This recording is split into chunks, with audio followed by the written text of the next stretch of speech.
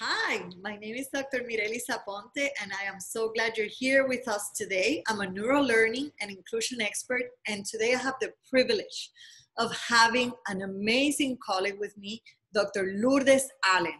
And she's going to be talking to us about the 7 strategies to succeed in the virtual academic environment. Now, Dr. Lourdes, I have known her work, and she's an academic achievement specialist for many years, and she brings all her wisdom to us. So welcome, Dr. Allen. I'm so glad that we're spending time together and sharing this amazing topic.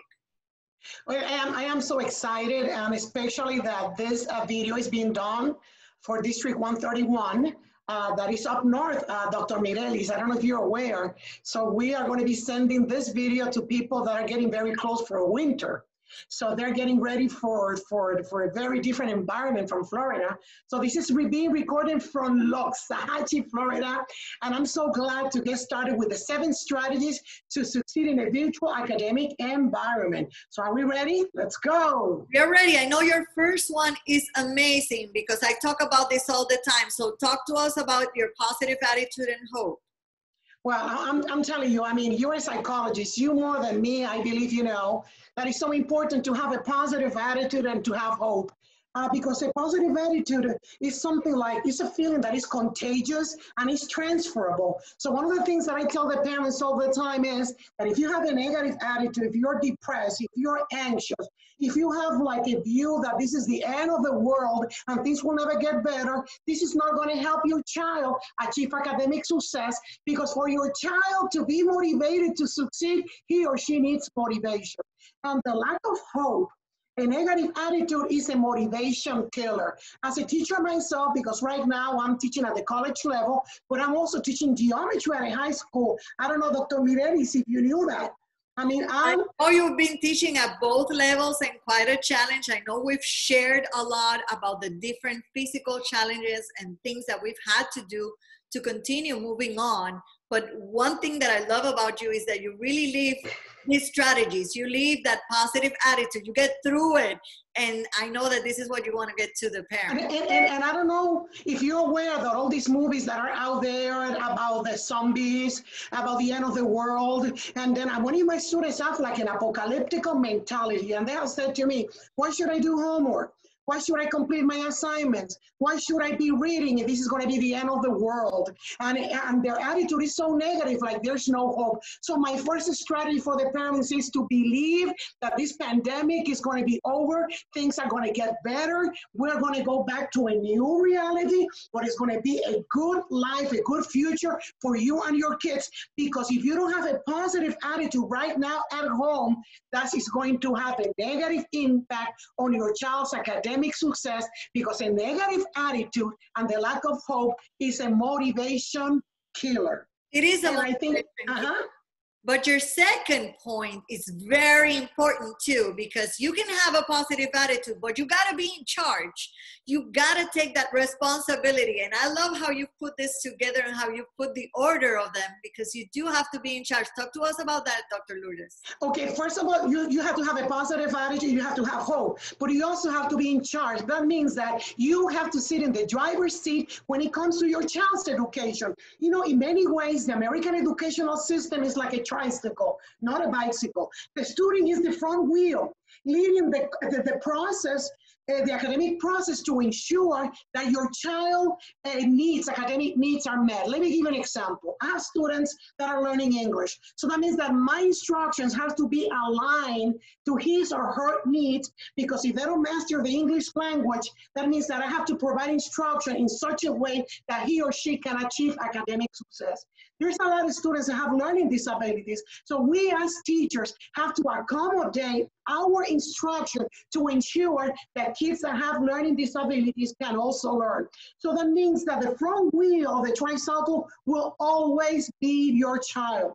But the tricycle has 2 back wheels. One is the parent and the other one is the teacher. And what are those 2 little wheels for? If they're connected to each other, they're supposed to provide support and balance that students need to reach academic proficiency. You know what, Dr. Mireles? Researchers always, I mean, I know that I could be your mom, you know, even before you were born, Dr. Mireles. Researchers all agree that parent involvement is a leading indicator of students' academic success. That has always been the truth. Teachers alone, we cannot do it. I alone cannot help your child achieve academic success or reach his or her maximal potential. But now, with this pandemic and having to provide instruction in a virtually manner, the role that you as a parent play in your child's education has been magnified. The role that parents play in a virtual classroom setting is significantly greater because students are learning from home, not in school. That means I don't have access like I used to have before with your kids. They're behind the screen, I'm here, and you want Dr. Mireles is even more complicated when they turn off their cameras and they mute their phones, their speakers. So that means I don't see your children. Sometimes I don't even know how their voices sound. So it's so difficult for me to connect with your children in a virtual environment, especially when the cameras are off. And Dr. Mireles, you will agree with me that all parents are comfortable having their cameras on because they want to protect their privacy. But sometimes parents are not aware of the role that they have to play in a virtual classroom setting is bigger than it used to be before. Teaching online minimizes my ability to establish a teacher-student relationship, supervise your child's behavior, and encourage engagement. This is the reality for now until your children can come back to the building and be with me in a regular classroom setting. It is challenging times, but you said it all the way at the beginning of this second strategy. You have to be in charge. This is the moment. This is the time. Maybe before we were a little bit more flexible and kind of depended more on the teacher, but this is a time where that tricycle makes sense and everybody has to put their part in it. So you're totally right. Well, having to be in charge, but to be in charge, I know you teach this third strategy, which I love, and you've taught me so much about it because it's our daily schedule. We actually need to be, we need to be constantly planning, and you show me how you do this every day. I've even improved a lot of my daily schedule because of what you have taught me. So tell us more about this third strategy. Dr. Mireles, you and I, we have something in common. We're planners. We plan everything. The first advice that I would tell every parent, don't try to plan your child's life if you don't plan your own life together. So the first thing that you have to do is establish a schedule for yourself as a parent. If you want your kids to wake up early, you have to wake up earlier than them. If you want your kids to have breakfast at 7 o'clock in the morning because they're high school kids and school starts at 7:30, then you have to wake up earlier. You have to establish, and not only establish, you have to monitor a regular daily schedule for you and your children. And this schedule should include the times even to wake up. I have students that are still in pajamas when they're taking the class. I have students that haven't even brushed their teeth and they look like they just got out of bed. That is not right. It is not appropriate to go to an online virtual class when they haven't even cut their hair. So that means they have to have a time to wake up, they have to have a time to go to bed, they have to have a time for breakfast, lunch, and dinner, and they have to have a very precise time to log in class, at least 5 minutes before the class starts. Engage, participate, and most of all, learn.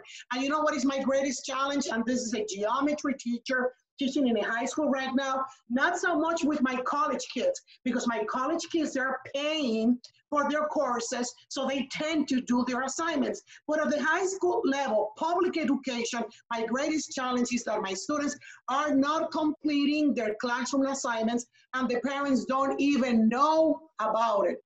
The next component of a very good schedule is they need screen and mental breaks. Oh, all day in front of a computer. Their eyes are exhausted. They need breaks.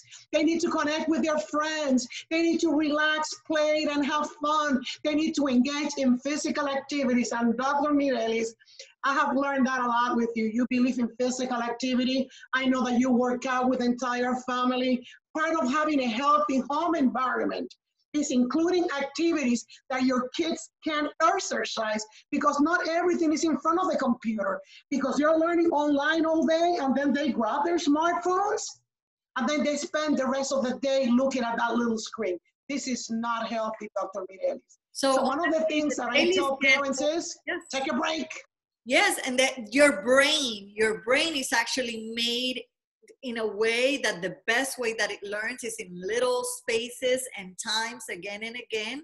The more that we schedule them, the more that we organize it for our brain, that's how it's going to end up being a good result. But sometimes we as parents are not as organized, so it's very difficult to do it with our children. And we're not talking about being, rigid and strict. There's days and there's days, but certainly daily schedule is a plus for our brains, and it just makes learning even better. So now you already mentioned a little bit of this fourth one, which I really love, because not a lot of people have considered into this one, and is the home environment. Now, how important it is to set up a special place for us now to work. I know there's so many different settings. Parents have, sometimes a smaller home and too many kids on the same home and everybody working from home. So it is a challenge, but what are your recommendations now? And what are your strategies for making a home? I mean, you know what? Right now I have a better life. Thanks God I learned English. I went back to school and I had better jobs than I had before. So I know what is to live in a very little apartment. I know what is to have 3 kids sharing the same bedroom. So I don't want the parents to have an idea that my life has always been a life of abundance. Most of my life, I grew up in poverty. So I want the parents to understand that I'm not referring to that you should have a big house, that your child should have an office. No. What I'm saying is, whatever place you decide for your child to learn, that's a place that has to be respected. Doesn't matter if it's a small place. The most important thing is that you check what is behind. You don't have to find a place in the house that is appropriate when your children or yourself are communicating via video. Like right now, you parents, you have access to my background. So that means that you can see whatever I have on the back. So I have a lot of my students that their parents are passing by, the parents are yelling at the kids. I have kids that are changing their clothes behind their siblings that are taking class online. And sometimes I see things that I should not be seeing. So the most important one is, if your child is going to have the camera on, you got to make sure that your privacy is respected. Number 2, you have to find a place where students can focus and stay focused throughout the lesson. Remember that the class is not 1 hour, it's not 3 hours. They're all day taking online classes. So you have to make sure that whatever place you choose in the house, it has to be a place that they can focus throughout the day. Number 3, you have to choose a place that you can always supervise them. Oh, this is so important. You know that I have students that log into my classes, but they are really sleeping. They log into my classes, they turn off the camera, and then I talk to them, they're not even there. They went back to sleep, because the parents believe that if you give them a desk, or the school gave them a Google Chrome notebook, that is all. No, if you don't supervise your kids will not be compliant or doing what they must do to achieve academic success. An idea that I have for you, maybe you like it, maybe not, is you can go to one of those stores that they sell electronics, I think Best Buy, and you can buy some little cameras and put it on the roof, or you can put it on the wall and connect them to your smartphone. I have one of my colleagues that do that, and she's teaching. She's also a mathematics teacher. Her girls are at home learning, but they have a camera, and every 30 minutes she's watching them be online and learning and studying. So the kids know that mama is watching all day. Use technology to supervise your kids. And even if you're home and you're cooking, you have your smartphone right there. You put it right there so you know what your child is doing, because trust me, some of my students, they are not taking classes. They are sleeping. They just log into their classes and then they go back to sleep.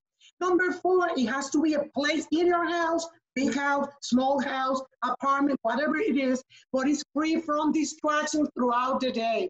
And that distraction includes sounds, all kinds of sounds, dogs that are barking, lights. Some of my students have so many lights, like Christmas lights, Halloween lights, and the room is so dark, and they have Halloween lights, and that is so distracting, or smells. Sometimes the parents are just cooking and cooking, and the smells is so good that it's like a big distraction. So you have to be free from distractions. And this is very important. Did you know that the internet is not equal in all parts of the house? That in the house, the internet is a little bit different, especially if the house is big. So wherever your child is sitting to take his or her online courses, you have to make sure that that internet is very strong. And number 6, to create a home environment that is conducive to academic success, is to provide a space to place instructional materials. I mean, my students, their space is so small that in the middle of the class, I can hear that the laptop fell on the floor. The laptop fell because the place is so small that there's no space for the workbook, for the book, for the pencil, for the sharpeners, for the papers, for the calculator. So that means that the desk is supposed to be like rectangular, the laptop is in the middle, but they're supposed to have space on the right and a space on the left where they can put all the instructional materials. But well, I don't know, Dr. Miretti, sometimes I think it's a lot. No, but I think it's a lot. You know, what we're doing is a lot. What parents have had to do, it's a lot. At the same time, I think it makes sense that we are able to have these strategies on board, because I think they are so useful. What you're giving right now, sometimes it's things all parents have gone into this without resources. So this is great, great advice for everybody that maybe we're in the middle of the semester, but we still have time to get set, get ready, and accommodate and make things better for each and every household. Now, you mentioned already a little bit of technology. So I know this next one is really important, because you are telling us to stay up to date, to stay tech savvy. And I think this is something that everybody can do. If anybody can handle one of this, I think they can stay tech savvy, right? So tell us more about why, your strategy about parents staying tech savvy, and why is it important? Because parents who are EdTech savvy, so it's EdTech savvy, they understand the basics and the processes of virtual instruction. They can use devices, apps, programs, and media to effectively support their children's education. Some of us were experts on this, like you say, Dr. Miretti, we can take pictures, we can take videos, we can chat, we can send text, we can, we use WhatsApp, but the technology that is used for academic purposes is a little bit different. So that means that the parents have to learn how to use the technology, programs, devices that are used for teaching online, which is a little bit different. And then there is no shame in asking the what, when, and how of all aspects. Sometimes the parents are so embarrassed, because I don't want people to know that I don't know. You're not supposed to know, because you're not a teacher, you're a parent. So you are supposed to know how to ask questions. You ask questions. Which kind of technology does my child need? What kind of internet does he or she needs? What apps are you going to be using? Are you going to be using Google Classroom? Are you going to be using Zoom? Are you going to be using, what technology programs, devices are you going to be using? And when and how are you going to use it? The thing is that parents must seek help to better understand how to use school-issued devices, the laptops that the school districts are giving, the tablets, and whatever the school is using to provide virtual instruction. There's no shame in asking questions. Listen, there is no shame. And actually, I think that the key to that and to asking those questions is your next strategy. I told you, you've put all the points on all the dots in this sequence. And that is why I love it, because I think one of the ways that you're going to achieve that EdTech savvy is going to be by connecting with your child's teacher. Now, actually, I was reviewing some material from Mark Miller, a great leader in companies, in leadership, and he was saying that the key for us to be successful in anything is going to be the way we communicate. Now, I think these positive communications that you're talking about here are key. So tell us a little bit more about why it's so important to connect with the teachers, why it's so important to be, connect and communicate in a productive manner. Yes, the Dr. Mireles, I've been a teacher since I was 19. I graduated University of Puerto Rico very young. So at the age of 19, I was already teaching pre-calculus at a high school. And I'm 65, I'm still teaching. So I forgot how many years of experience that I have teaching. And one of the greatest challenges that I've always found is that sometimes parents, they don't know how to communicate with teachers. Communicate in a way that is positive and is productive. Right now with this pandemic, right now, Dr. Mireles, I have students that come to my classroom.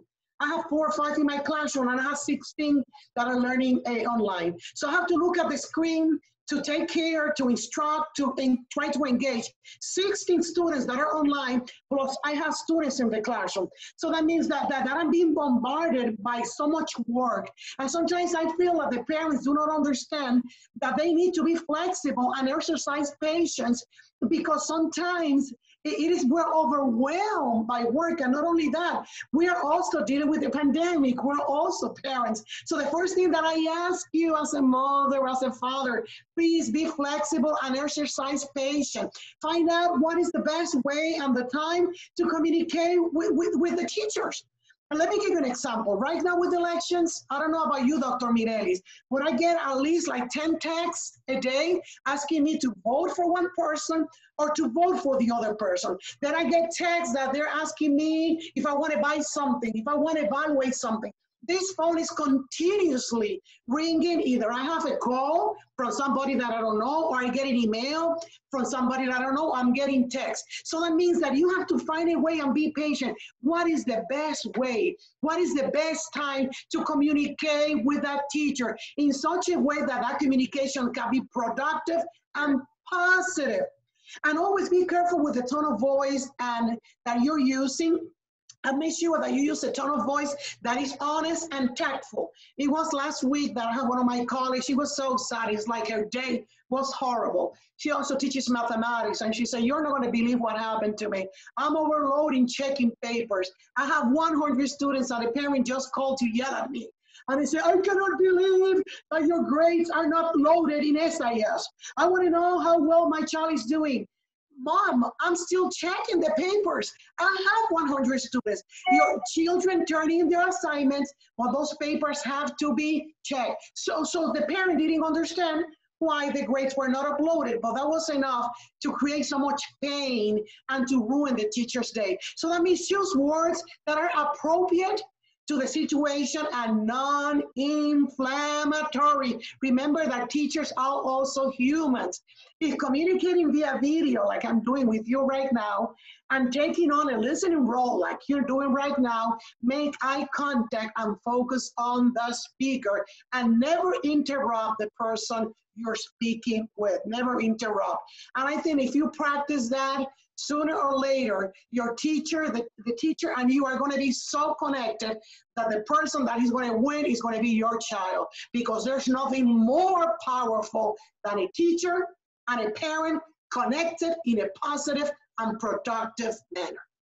Totally. I agree completely with every one of these recommendations. And your last one connects to everything that has been previously said, which is supervise and support. I love that we tend to want to always just supervise. So I want you to talk about, why your point is both, because it's so important to do both for our children, not just to supervise the work, but also to support them, because these are really tough times, not only for the parents and for the teachers, but for our students who are really going through all these changes. They're still having to adjust to a whole different way of doing their academics, and life has also changed for them. So Dr. Lourdes, tell us more about why supervise and support as your 7th strategy.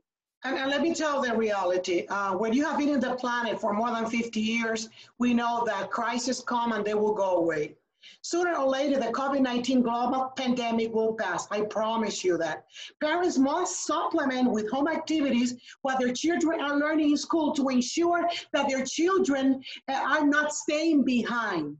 Because the problem is that the online instruction is not the same like I'm with them, like they're in the classroom, and I know that your child is a little bit confused. I'm going to get out of my desk.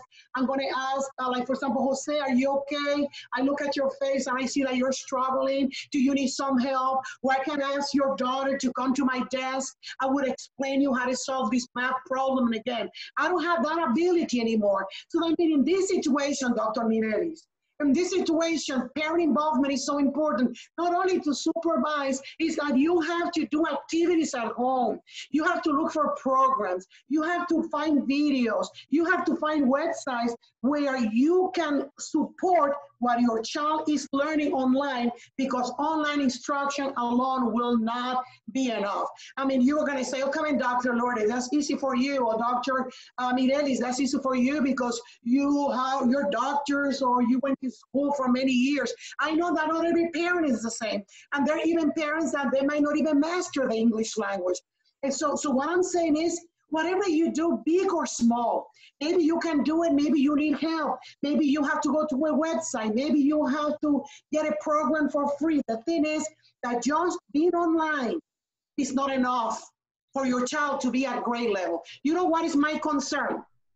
That once this pandemic is over, your child could be below grade level. According to experts, they say that once this pandemic goes over, you know, we're done with it, they say that a great percent of students will be performing below grade level once this pandemic is over and they go back to brick and mortar school setting. They believe that the students least affected in reading, the students least affected in mathematics, the students who are at grade level when they go back to brick and mortar school setting are those whose parents are involved, not only supervising, but also supporting their child's academic process. So that means that right now, a lot of experts are writing that we're starting to have a gap. There's a gap, a reading gap, a mathematics gap. And what's going to be the gap? The gap between the students whose parents are supervising and supporting and the students that are pretty much on their own, that the parents don't even know that their kids are sleeping when they're supposed to be logged in into their classes. Sadly, but that is the truth. So you parent, don't let your child stay behind, especially in reading and mathematics. There's a lot of free stuff out there. I'm not asking you to buy anything new. I'm not asking you to pay for a tutor. What I'm asking you is to find resources that will support what your child is learning online. Correct. And there are so many ways. Sometimes we think that the support only comes through technology, more technology and more technology, but actually sometimes the support comes with being them on different activities that not necessarily have to be in a computer or on a computer or on a game, or, you know, there's so many ways of doing it. We just have to find ways around it. And you are correct. Those parents that are engaged during this time, I think that the most disadvantaged we are going to find is those parents who are not being involved in the education of their children. And that's why we're here. That's why we're talking about this strategy, so we can help them, so we can support them, so we can give them that, you know, that little push to say, we're here for you. We're here to support you because you need to be there to support your children. Now, a few last words. These have been amazing 7 strategies that everybody's going to be able to start using immediately. But I know you have a last few words before we say goodbye. Okay, what I want to say is that these are hard times. Let me be honest with you. I have never in my life gone through a situation that I'm going through right now. A situation that I'm teaching mostly online, a situation where I have to wear a mask all the time, a situation that I cannot hug my students, a situation that I cannot go around the room asking my students if they are behind. Is there anything that I can do to help them? I cannot see them smile, Dr. Mireles. They all have masks. Those are the ones that are coming to the building. I don't see them smiles. I only see their eyes. These are very hard times. So I'm not going to fake it and say, oh, this is nothing. No, this is big what we're going through. Well, there's something that I learned, Dr. Mireles. That's something that I learned in life, that I have to use any obstacle. And I have to use any obstacle that is in my life as an opportunity to grow rather than excuses to quit. So I only have one choice right now. Either I can quit and I can say, you know what, this life is difficult. I don't want to do this anymore. I don't want to teach anymore. I don't want to be in this anymore. But I can use this opportunity to get to know my students in a way that I never knew them before.